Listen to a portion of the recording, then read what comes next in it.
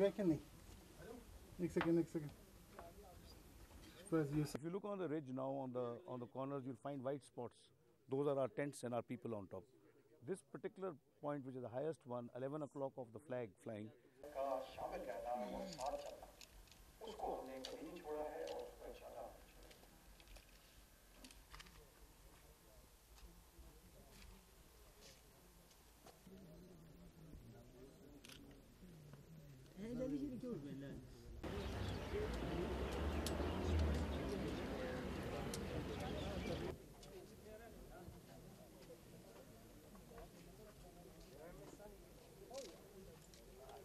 More important. So please don't think anything is being done to, fix.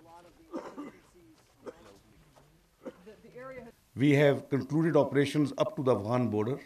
We think the Bajur operations have now more or less ended as dedicated military operations. We will switch our posture to policing operations.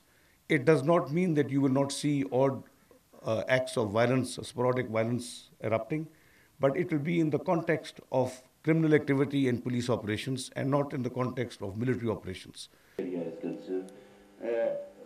you have also... If you're talking about how many of these people have gone across, well, the leadership out here it doesn't exist.